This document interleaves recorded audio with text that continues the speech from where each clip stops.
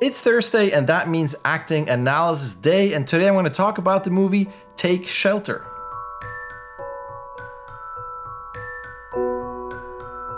Take Shelter is a fantastic movie. I love that movie. I'm gonna go through a couple of things. I'm gonna start with the small scene at the beginning. I'm not gonna spoil the whole thing, but towards the end, there will be a scene that will somewhat spoil a character development.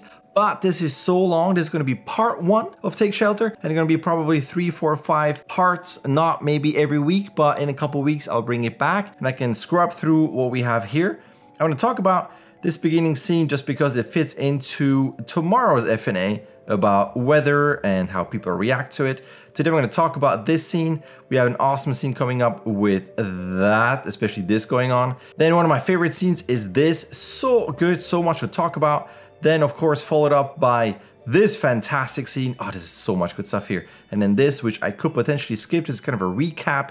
And then I don't want to go too far into this because it's awesome.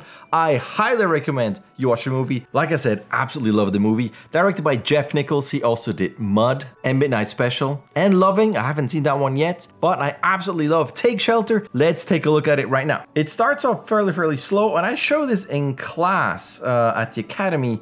And also for mentor students, I'm going to show the whole sequence. But for you, I'm going to skip forward to the second scene. But just quickly, there's something about as this happens, how he reacts here with his eyes wincing. And if anybody has gone outside, which I hope a lot of you, and it's raining and you look up, you're gonna have, your eyes are gonna wince, stuff is going to go into your eyes. This could be something where it's smoky stuff in your eyes. I mean, again, this is going through for tomorrow. If there's anything that happens outside of the character in terms of heat, in terms of the weather, or anything else, you should have your character react to it. And again, it could give you opportunities for some fun acting. And in this case, you wonder, why is he not reacting to this? And it's not really water. And so on and so on. And the reason why I'm showing this in class as well is the transition between this and this, where we hear the water sound and then it's the shower sound. So you don't quite know if it is a dream or is it a memory. So he's under the shower and he's thinking about it, or it was a nightmare, or it was real and he has to wash off that weird liquidy, oily type of thing. You don't quite know, and it's a cool setup for the movie, but it also kind of establishes him as this big giant that's just kind of pondering life. Stuff is on his face. He's not running away from, from whatever liquid that's on him. It's a cool setup. Again, I'm just going on and on because I love that movie. Let's skip to that scene. So at the beginning, you can see they're having breakfast. His wife is cooking here, and he has a dog and a daughter. And technically, he could just walk by, say hi. There's so many things you can do with your main character walking past his wife, his husband, the partner, a dog, family members, roommates, whatever it is. It could be like an evil look to your roommate who hasn't done the dishes, or like in this case, his daughter, and he has his touching and the kissing. And he's very loving and affectionate. And the thing is, there's no dialogue, there's nothing else in there, but let's pretend that in your scene, it could be a pantomime, or it could be one character talking to another.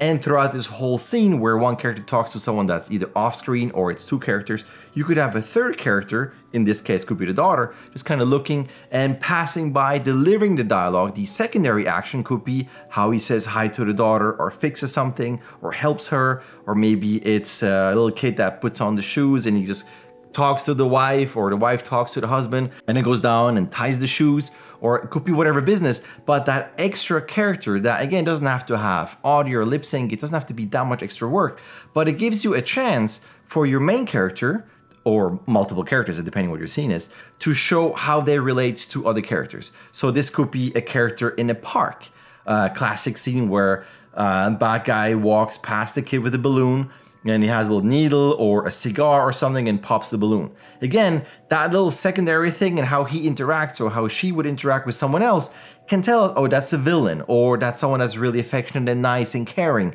or completely on drugs and somewhere in the clouds, or not care, or whatever it is. So it's short. It's a short scene, and I'm going to go through the other scenes in the future. I don't want to take the whole thing again. This would be like a 2 or 3 hour long acting analysis, so I'm going to keep it short. But I think it's something that I rarely see in acting clips, and even in animated features. I mean, there's not that many fully functional families. The Incredibles has that, a lot of fun interplays between the family. A lot of times one of the family members is missing because you want to establish a character where the main character has a tragic loss and they have to overcome that and fill that gap with something else, a new character, something else. It could be a classic story arc like that. But if you have in your scene, could be a test or whatever it is, and you have other characters, full family, or again, could be roommates or could be just friends somewhere, you can have that where maybe someone sits next to a friend and how they interact, quick little glimpses, or like I talked about in True Detective, when someone gets a plate of food or so whatever, takeout food, they could hand it without looking, or do they have to look? Just the interplays, the interactions, the eye contact, the lack of eye contact, or how long do they look? Is it uncomfortable or whatever it is?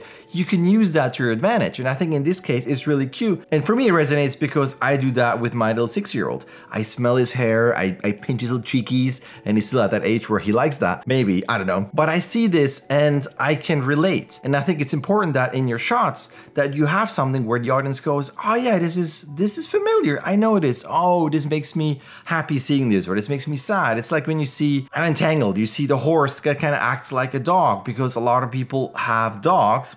I don't know if it's more than horses, but you're probably very familiar with dogs. So you see the scene and like, oh, the horse acts like a dog. That's funny. So if you have something like a fantasy creature, an alien or whatever it is that has a form that you don't really understand, on top of that with some weird alien noises, where just everything is alien, the audience just can't relate. It's just going to be so foreign that there might be a disconnect. So a lot of times when we do creature work at work, we try to find, even if it's a fantasy creature, we try to find some animal creature that humans know that they can relate to, and we put those characteristics and animal behavior into that fantasy creature so they can go, and they as in the audience, oh, I know this looks familiar, I don't quite know what it is, but I think I know, and I think it's okay. I can look at this and not feel like, I don't know what this is the weirdest thing ever. I'm gonna disconnect and not follow that movie anymore. But anyway, going back, I think this could be really cool. I think you can use that in your scenes, and again, it could be a small thing. This is fairly short. It could be something, I mean, not that your parent to go by and then smack the kid over the head,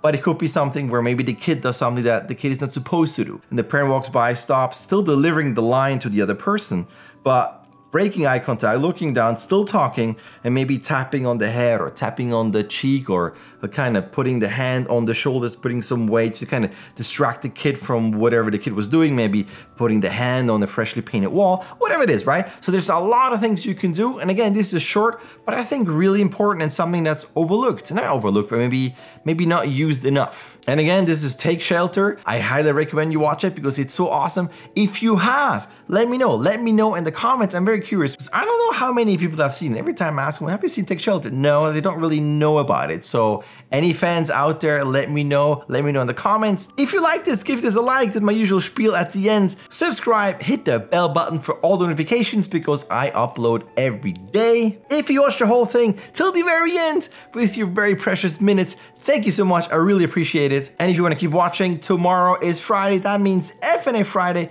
and the last part of how an environment makes your animation better. And if you're still here, thank you again.